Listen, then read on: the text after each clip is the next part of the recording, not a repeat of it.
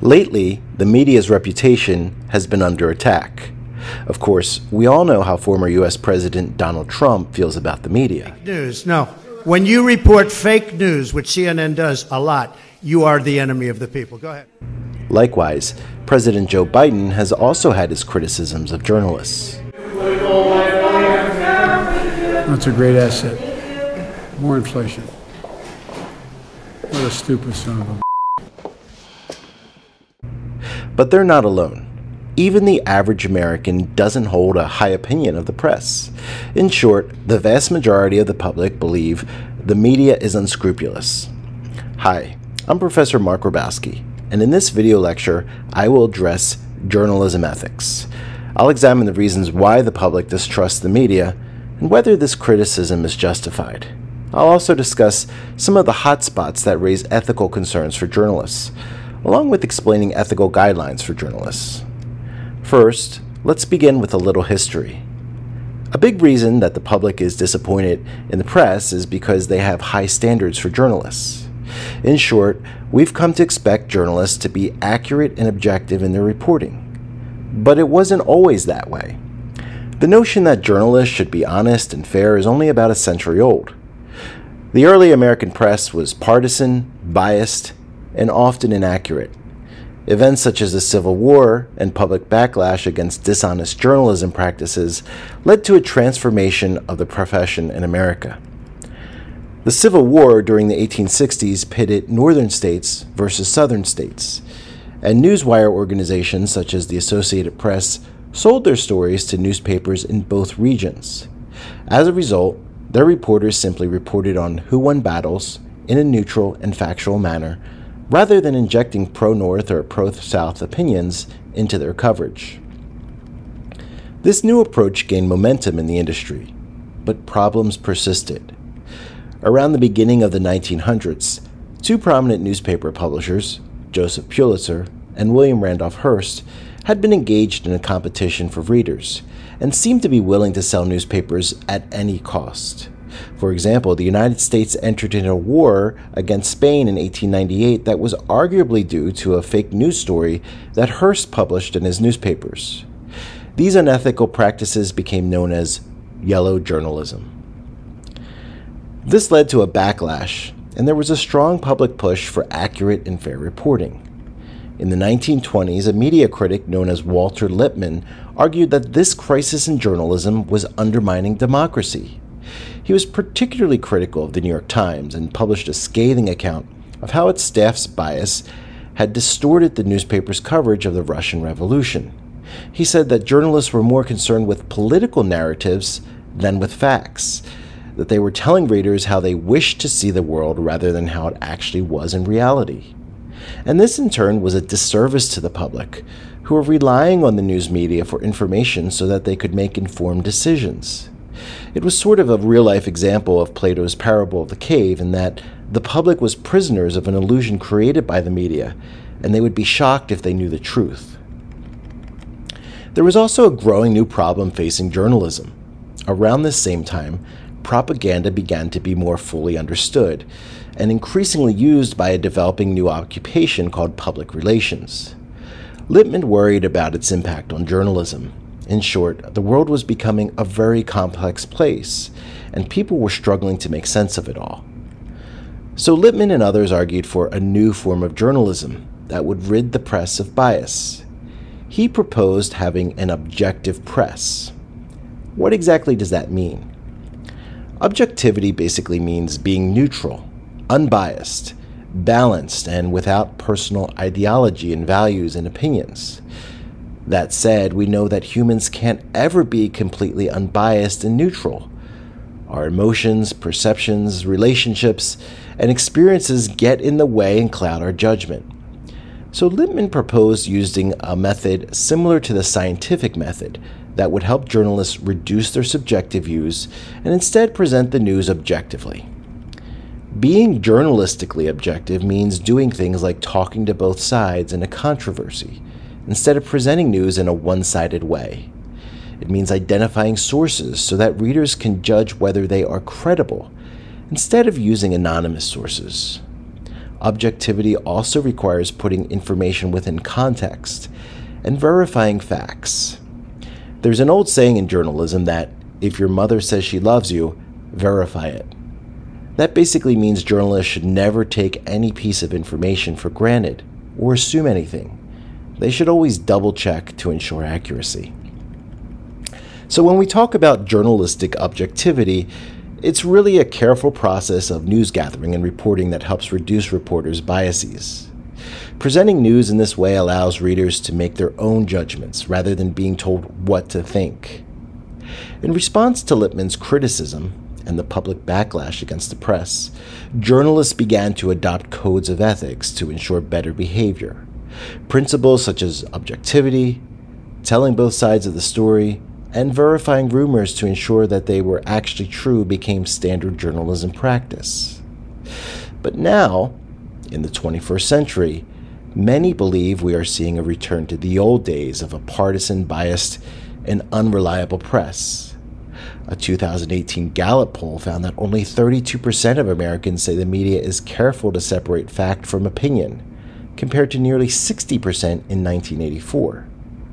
Almost half of Americans see a great deal of political bias in news coverage, up from 25% in 1989.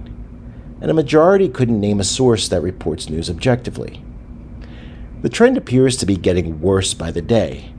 Americans' confidence in newspapers and television news plummeted to an all-time low in 2022. According to a Gallup survey, only 16% of Americans have confidence in newspapers, and only 11% have confidence in television news. A 2022 survey of people in 40 nations found that media bias was perceived as a bigger problem in the United States than in any other country. Finland ranked highest with about 70% of its citizens confident in the Finnish media. But such significant distrust in the media is particularly concerning in the United States, where the press has always been considered essential to democracy. In fact, America's founders believed that a free and vigorous press was so vital to democracy that they wove it into America's social contract. The First Amendment of the Constitution guarantees press freedom and freedom of speech.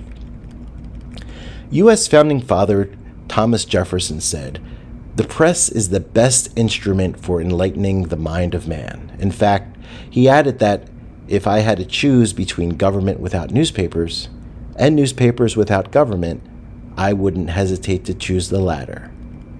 The American press is often described as the fourth estate because it serves as a final check on democracy beyond the three government branches. It has an obligation to its moral claimants, who are the public, to put pressure on government officials and hold them accountable.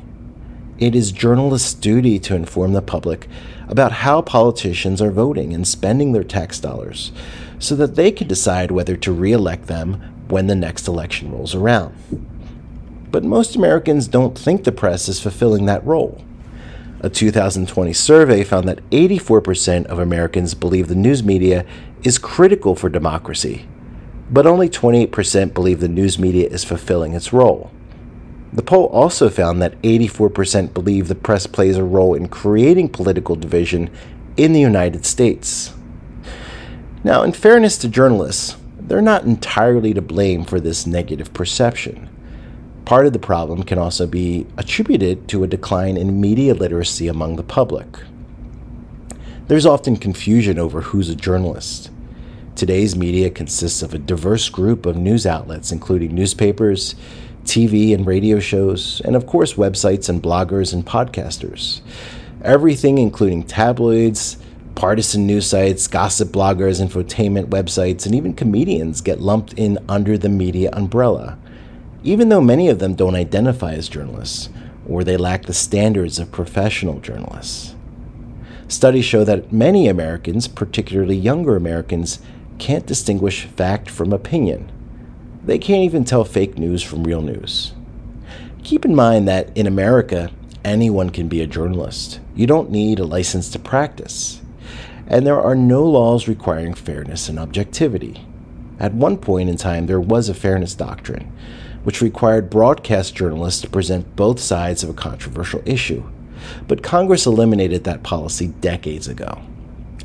So as news consumers, we must be careful to not demonize the entire media, which is a really broad group of people and organizations. And even at a specific news organization such as the New York Times and Fox News, there are hundreds of journalists, and some are more committed to journalistic excellence and upholding high ethical standards than others. So we must avoid negatively stereotyping all journalists. That said, there are some troubling trends and patterns in the profession that can't be ignored. Bias can be seen in today's news coverage in many ways. First, simply communicating by written or spoken words introduces bias into news. Language cannot be neutral. It reflects and structures our ideologies and worldviews.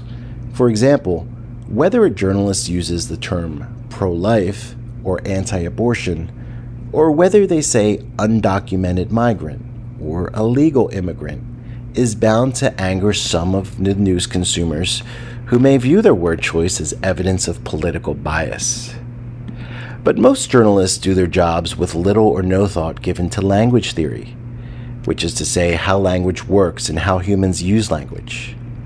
Second, there is structural bias baked into newsrooms. The press suffers from a lack of diversity in all forms, particularly racial, socioeconomic, and political diversity.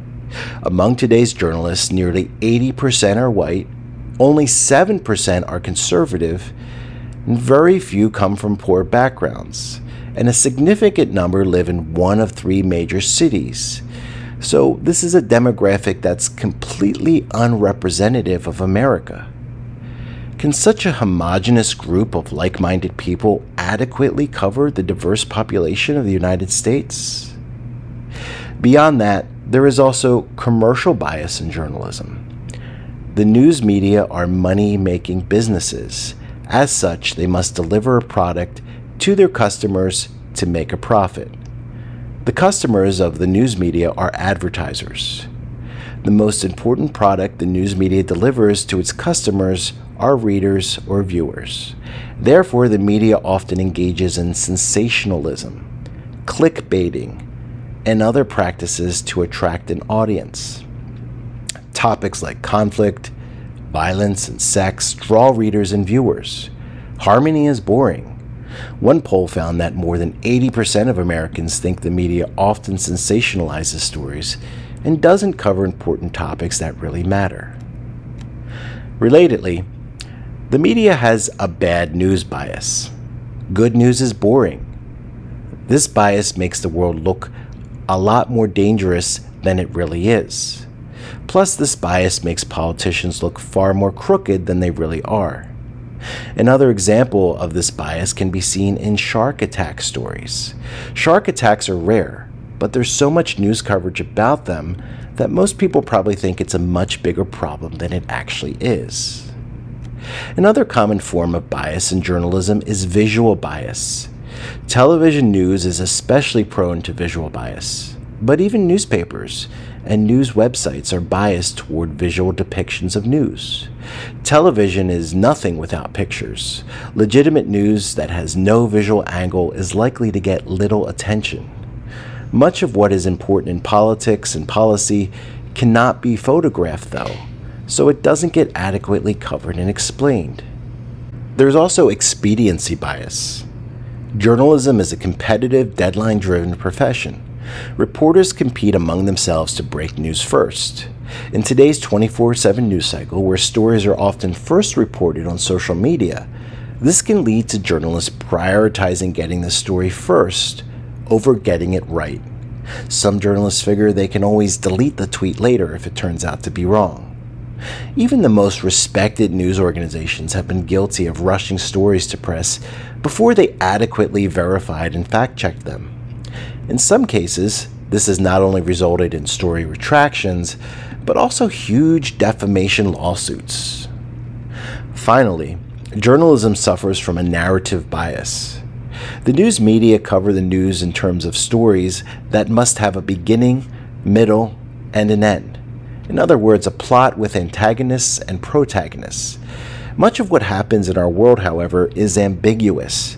The news media apply a narrative structure to ambiguous events, suggesting that these events are easily understood and have clear cause and effect relationships.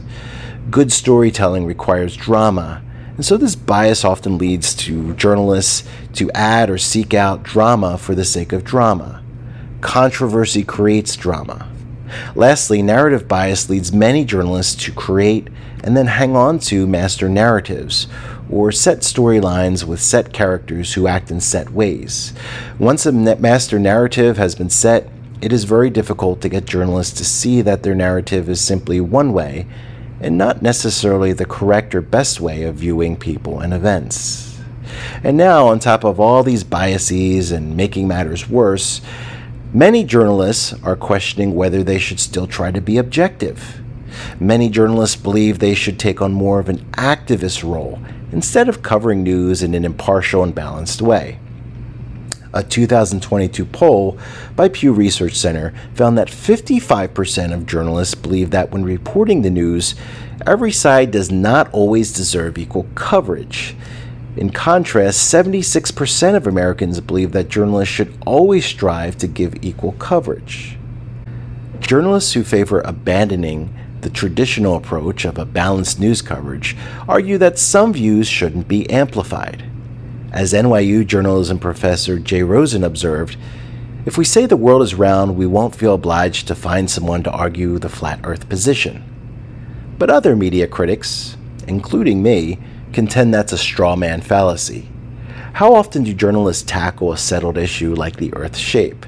They practically never do. The biggest news stories usually involve controversies that reasonable people can disagree on and require difficult solutions. For example, experts have debated and flip-flopped on how to handle the coronavirus. Journalists undermine their search for the truth when they deprive their coverage of critics who ask different questions and make different background assumptions. Studies show that groupthink leads to poor problem solving. Conservatives and liberals alike can fall victim to motivated reasoning and confirmation bias. So what can be done to fix this problem? How can we make journalism more fair, neutral, and accurate so that it lives up to Walter Lippmann's vision? Unfortunately, there is no easy fix. New laws can't fix journalism.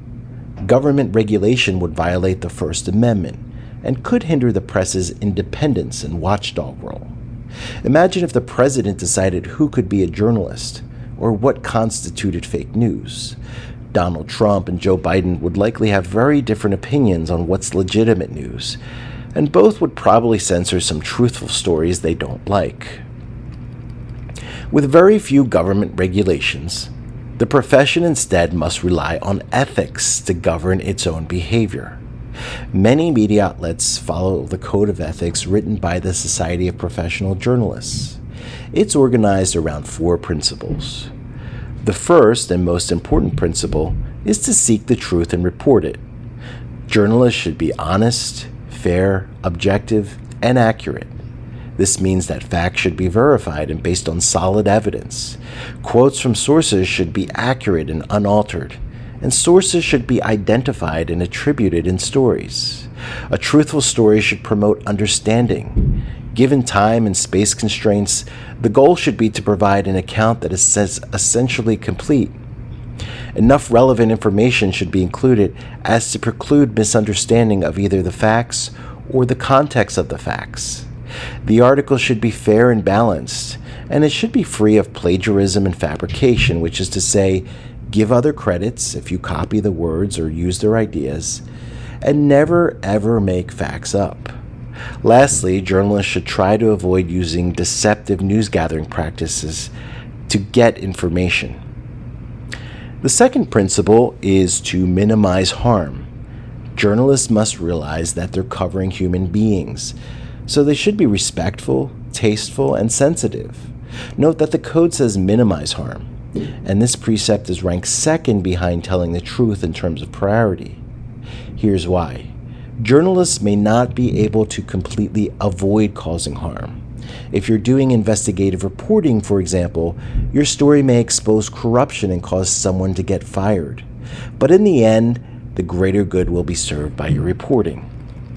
The third principle in the ethics code is to act independently. So don't accept gifts or favors or bribes. Your only obligation is to serve the public's interest. This is why it's so important to avoid conflicts of interest and avoid covering people and organizations that you may have a relationship with, either good or bad. Doing so would make it difficult to be objective, and even if we are objective, there will be a perception that we aren't. The final major principle of the Journalism Ethics Code is to be accountable. That means correct mistakes and expose unethical practices by journalists.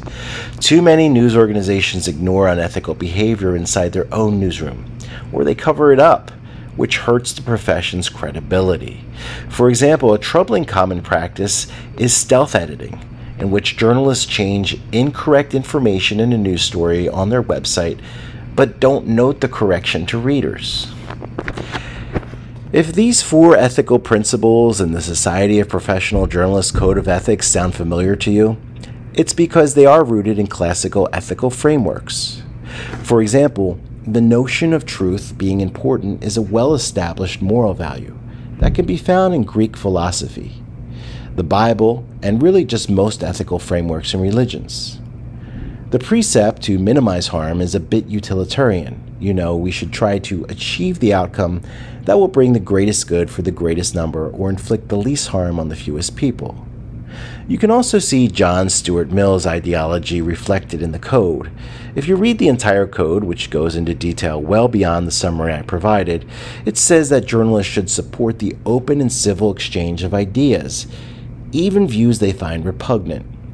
Recall that Mill was a big supporter of the marketplace of ideas and strongly opposed censorship. Meanwhile, Immanuel Kant's philosophy can also be seen in the code. Kant emphasized that we need to treat people with dignity and as ends in themselves rather than as a means to an end. The Journalism Ethics Code similarly states that ethical journalism treats sources, subjects, colleagues, and members of the public as human beings deserving of respect. So the Society of Professional Journalists Code of Ethics is a carefully thought out set of ethical guidelines for professionals working in the media.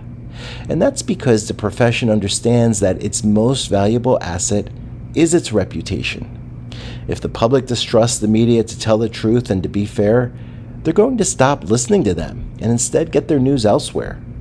However, as we all know, the ethical heights journalists set for themselves are not always reached, which is one of the big reasons many legacy news outlets are hemorrhaging readers and viewers. But all in all, journalism is an honorable profession practiced for the most part by people trying to do the right thing. Having worked as a journalist for several years before I became a lawyer and journalism professor, I can tell you that most journalists, especially those outside the Beltway, aren't evil. Most don't commit journalistic sins such as fabrication and plagiarism. Most want to get the facts right, but they may be understaffed or overworked. Deadline pressures can affect accuracy and judgment, and sometimes hairy situations are unavoidable. Being a journalist often involves a conflict between providing information the public wants or needs to know and respecting individuals' privacy. This isn't to excuse all of the media's problems. America's press is far from perfect, but it is necessary for a successful democracy. As journalism professor Jonathan Peters observed, journalists write, draw, design, record, and make photos, ensuring that freedom of thought is possible. Some are killed for it, others arrested. Most work hard to produce fair and accurate reports. Mistakes are made, too many of them, but a free and responsible press, however imperfect, is the lifeblood of a healthy democracy. That said, there's still plenty of room for improvement, and that's where the public comes in. The public has an important role to play in fixing the problem. Journalism is an institution, but it's also a business, as I mentioned. Ultimately, consumers will be the gatekeepers by deciding which stories get clicks and shares and which stories don't get attention. So be part of the solution, not the problem. Become media literate. Support good journalism. Well, this has been Professor Mark Grabowski, and thanks for watching.